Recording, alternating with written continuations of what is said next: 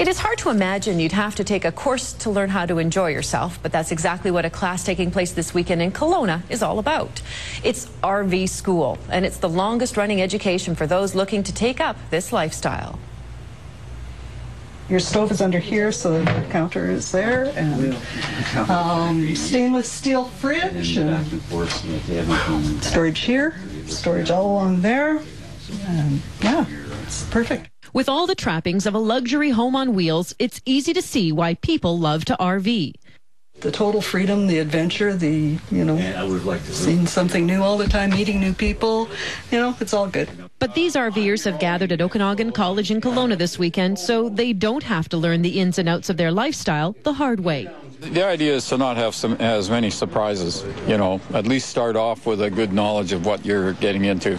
Bob Ashton just bought his 38-foot Winnebago in April. He wants to be RV proficient quickly.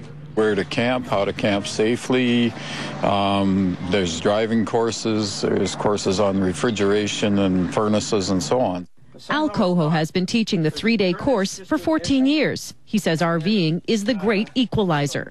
It doesn't matter if you come in a tent trailer or if you have a $500,000 motorhome, you're sitting around the campfire gathered and everybody has the same interest. They're here to travel, they're here to see, the country, they're here to meet new friends. Peter Selmer took the course 13 years ago. He now teaches people how to go RVing in Mexico. Paperwork, the money, fueling up, traveling, driving regulations, RV parks, costs. The back actually slides out an extra 3 feet. This couple from Vancouver just bought their camperized van with a goal to see every national park on the continent together. They're learning how to overcome some of the challenges of living in a small space for the long haul. It's wonderful to have that closeness. In a unit this size, you don't get very far away from each other, so you have to be good with that.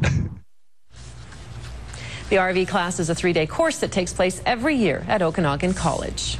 Up next on